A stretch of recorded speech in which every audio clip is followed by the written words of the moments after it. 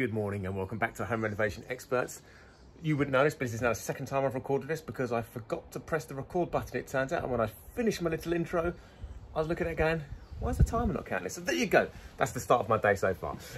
So where was I? So if you wasn't here yesterday, roofing parts are all now in. All the roof joists, all the noggins, it's ready to rock and roll.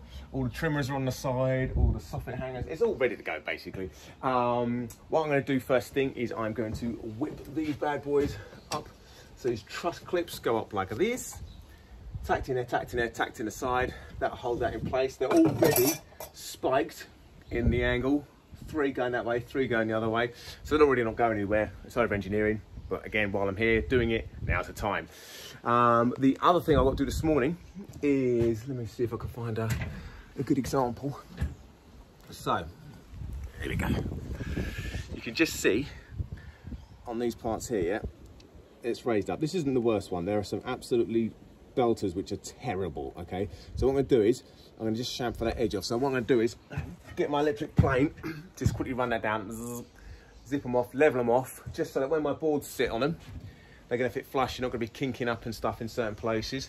Once I've planed that, put the trusses on, I am then going to be fitting my 18mm OSB3 boarding to the roof. So when I do this, I'll basically make sure I leave at least a 4mm gap between each board, because what will happen is, as it gets sort of heats up and expands and contracts, because the rubber roofs make it bloody hot, if they're tight up against each other, they can do what's known as cupping, where they just kind of hit each other at the edge and just lift, because they're trying to expand and there's no room for them to do it. So by leaving a 4mm gap between each board, you allow them the capacity to then maneuver, which is just much, much better. So that'll be that done. And if there's enough time, and depending on what time it turns up, I have got my rubber roof out for delivery today. So hopefully it's here in time that worst case scenario, I can have these boards on and then just flop it over the top to cover it so it's waterproofed. If there's enough time, depending when it turns up, I might better get it glued down. I don't know. You know, it depends on the weather gods, because like yesterday, I mean, I'm still a bit wet here. So as long as it doesn't piddle down, I should be fine. I should hopefully better get some of that done, but it's all dependent on timings and deliveries really. So apart from that, I've had a cup of tea. So I'm all ready to sort of start lugging a lot of boards onto the roof once I've trimmed that first. Otherwise that'd be a pain. Imagine I put that lot up there and gone, oh, I need to bloody chamfer that lot off. That'd be a pain. Right, that is it. I'm going to crack on and start the day. Right, and see, this is what I'm talking about. Check out that. Hey, that's one hell of a step, isn't it?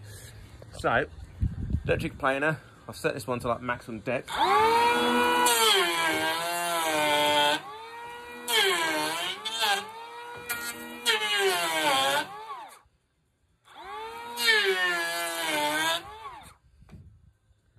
long did that take? No time at all, and now nice and flush. I'll do that to the last couple going in that direction. I mean, look at that one at the end, bloody Nora. So I'll quickly run around, do that. It doesn't take long to do, and it's done now. All my boards are going to run perfectly flat and smooth on this surface. Quality. That cloud means nothing. It's blowing over. So I'm telling myself anyway. Right, up on the roof, 3 boards are now up here. So what I've done is, this is the first one. So basically this one is now in place. So what I've done is lined up with the front, lined up with that edge, laid this one next to it, butted it up, and got this one. You can see it's like overlapping the 2 boards right through the center, give or take. So that now allows me, because I know that this one is squaring in, so I fixed this one. That one I've pulled tight up against it. I've dropped in 3mm spaces because I Googled it, because I was like, you know what, I've always been putting 4mm spaces in between these things. I was like, I wonder what a tolerance actually means to be, and it's 2 to 3mm. So 3mm it is. So that's from the website, so I know it's okay. So 3mm spaces in here, so you can see there's an expansion gap now, so that's butted up nice and tight. I then got this one in just to make sure that the boards are going to run true to one another, okay? Because otherwise, if you just pinned this one, and there was a slight kink to the left or the right, when this board comes in, there's going to be a massive gap in the centre. And we don't want that. I mean, we want expansion, but we want to control the expansion and have it exactly where we need it. So what I'll do now is, I will come across here, and I want every board to finish on a joist, okay? I don't want any overhangs.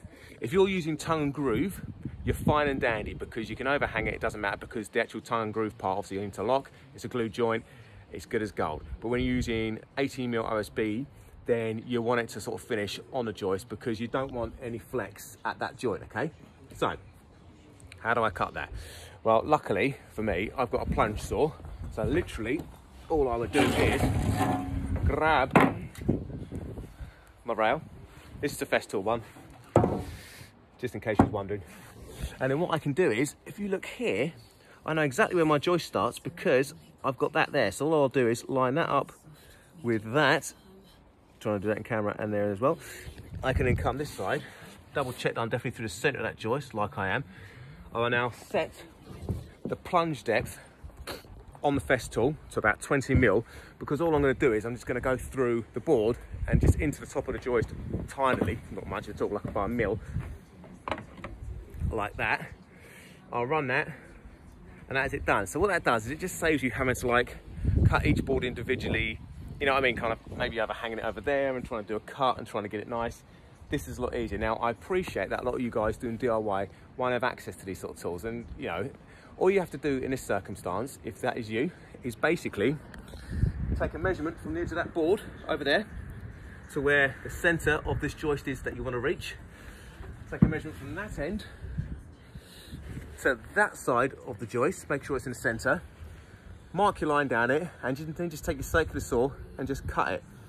If you haven't got like a rail to run it on, you want a nice straight edge, all you really need to do then is grab like a long level, lay it across where the cut's going to be. But what you have to do is you have to take into account that the fact that the blade is over here, so you'll have to offset your level and put it sort of here-ish. So you just to measure it and fanny around a little bit, but it's not difficult to do, and in that way you'll get a perfectly straight cut, because your saw, your circular saw, imagine the level is here, it's just going to follow that level perfectly. Clamped on, done. I hope that makes sense. If not, say that it doesn't make sense, Steve, and I'll write it in the comment below so that it's a bit more explained. But basically, yeah, if you're a DIY and you've only got basic tools, you can easily do one of these builds. It's not a problem at all. But anyway, that's where I'm at, so I'm going to do that. I'm going to chop that one. I'll then get this board through the center, fix that one, and then that's it. I'm away with a mixer then, cracking on. See, that cloud's already gone. Just move there. But it's going in that direction, so it's fine.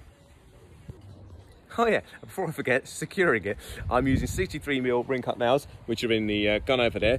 So what I'll do is, I'll just put this mark, this could be a level, could be anything, doesn't matter, through the center of there. Like I said, figure out where the center of the joist is on here, put it in position, run yourself a pencil mark all the way along, like this. Now I'll take my nail gun, boom, boom, boom, boom, boom, boom, boom, boom, boom. I know I'm hitting the joist every single time. And you want to put in, I'd say at least sort of 5 inches, give or take, 5-6 inches. Just put a load in. You can't overdo it, so you've got your expansion gaps out, but you can underdo it. So yeah, just make sure you put plenty in.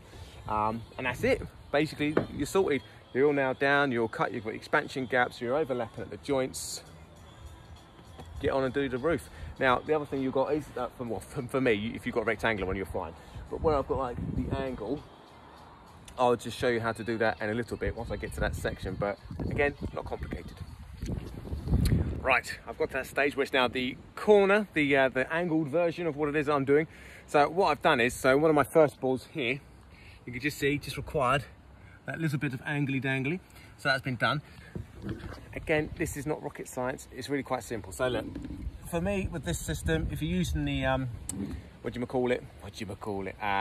level or whatever you've got as a straight edge, because you've just got a normal circular saw, you know what the distance between where the blade is and the edge of the actual unit. So I know my blade's there and that's there, so if I was doing that, I'd take that measurement from the blade to there, then my level would go on this side, so that runs perfectly to it. So you'd be sort of setting up over here somewhere, so to do the cut here. But obviously I've got a plunge saw, so it makes life a little bit easier. So basically just line it up with there, and if I come over this way, you can see, and I can use the camera to see, that I just drag that basically over to where I need it to be. So spot on, basically there. Make sure the back is still lined up, which it is. And now I'll do the cut. I'll show you. Take the plunge. Like I say, she's set at about 20mm.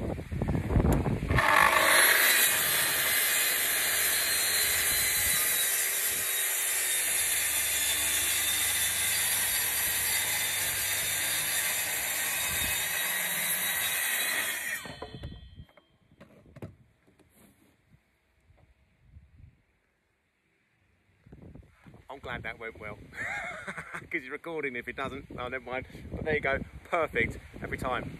No, seriously, it is every time. It's not, you see what I mean? It's not difficult. Once you've got your eyeball on it, put your van on it. So if you was using this, like I say, if you've got a normal circle or you haven't got a plunge, say this is my straight edge, I'd figure out where my distances are, get that pinned in a certain spot, and then I know that's going to be where my cut would be, for example. You see what I mean? Because that kind of covers the thing I was trying to tell you earlier as well. So right now I'm going to quickly do this cut across here. That'll leave me one board over there, and then just that little angly dangly bit to do across there. As you can see, still keeping the 3mm gap at every joint. You're not going to go wrong at all.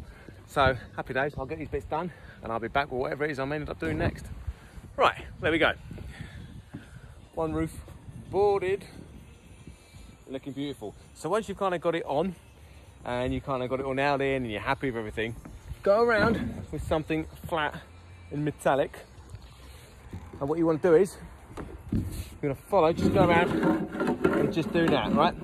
So I left that one there so that you can hear and I can feel that that now isn't quite disappeared. So that way, you can just go along, take a hammer, and just home any nails that haven't quite gone flush under the surface. Because what you don't want to do is, when you put your rubber roof on, any nails that are proud, there is the potential that they could like permeate it. They wouldn't unless it's sticking out a mile, because actually, you know, rubber EDPM is really, really tough old gear. But again, it's just, it'd be stupid not to just quickly run across and check, hammer them home, and you know that every nail is done and dusted.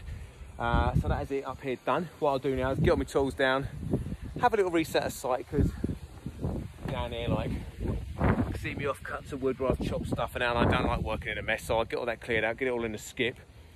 Then I will go around on the inside, get rid of any like nails and stuff that's just kind of popped through where I've missed joists or whatever.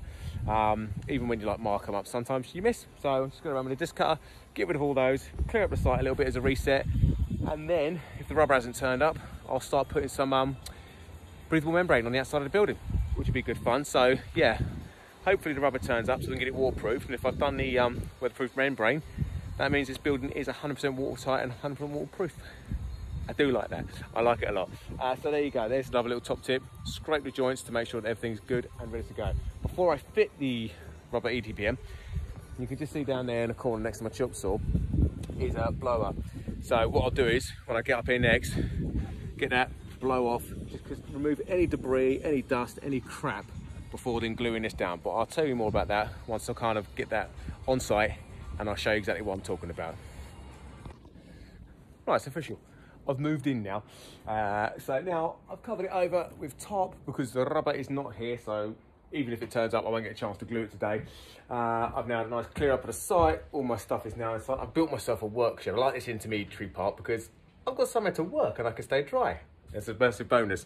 The other thing I've done is not only have I cleared up the site, as we see it, I've cleared up the site of all the debris, those bits and pieces and crap around the corner. Oh yeah. That's clean, which actually works out for my favour as much as anything else, because I will now be putting on the breathable membrane. So this stuff is dead simple to put on. Here we have some that I have used partially.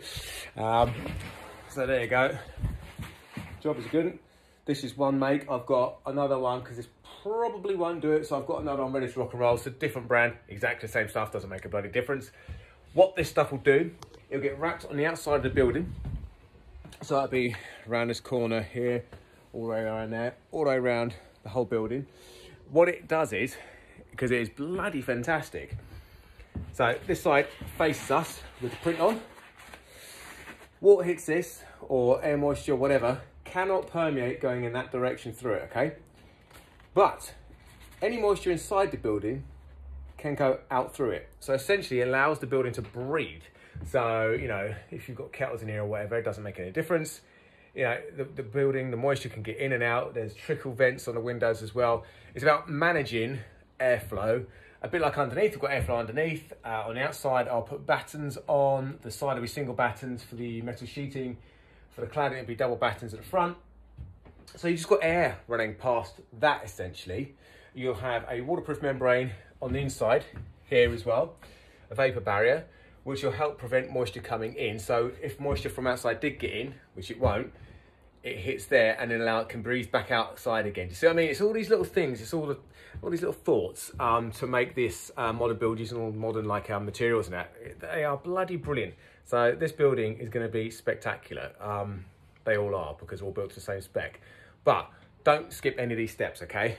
This stuff, I think for a roll of 25 metres, and this is 1.5 metres tall, it's about 70 quid. End of the day, you know, it's 70 quid, but it'll save you a lot of arse ache kind of later on. Do you know what I mean? So do it, get it. And the way we fix this, hammer tack or tack hammer, whichever way you want to put it.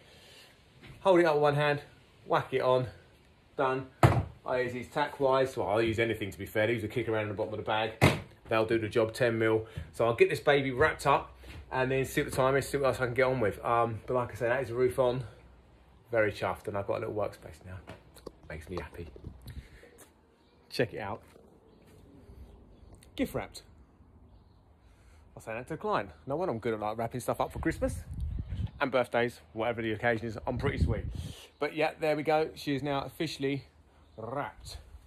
Not wrapped as in done, obviously, completely different thing. But wrapped as in, yeah, that is nicely sort of all membraned up. You don't have to take the joints. I had some foil left over and I thought, why not? I'll use what I've got. So I did. So that's that all done. So yes, that's not a bad old day. Tomorrow shall be getting back. Hopefully the rubber roof will turn up tomorrow, so I can get that on, glued and finished. In the meantime, I'll be picking up some PR installation so I can crack on with getting the insulation into the walls now, ceiling, and that is basically kind of just cracking on with that really. Yes, and what else? So then possibly, like I say, hoping the rubber roof will be it and I can get that done. Tomorrow's gonna be one of those sort of days where you're kind of doing bits and pieces where you can, because like I say, depending on when stuff turns up. But in the meantime, I can pick up the PIR, I can exchange some OSB3, which I over-ordered slightly, and exchange for that. So yes, that is my plan. So that is it, I'm done. If you like what you've seen, don't forget to like, subscribe and hit the bell icon. Leave a comment if you've got any questions, or you're just a bit like, why did I do it this way? What's that? If you've got ways that you think I could be improving. For example, tomorrow when I'm using the cutting the old insulation, a lovely fella, sorry, I can't remember your name, told me about an insulation saw. I've got that from Tool Station. It's brand new in the van, ready to rock and roll. Apparently 95% less dust than cutting it with a wood saw. I can't wait to try that out. So yeah, I'm always up for learning new stuff. So if you've got any comments, ping them down below. But in the meantime, I'll see you all tomorrow.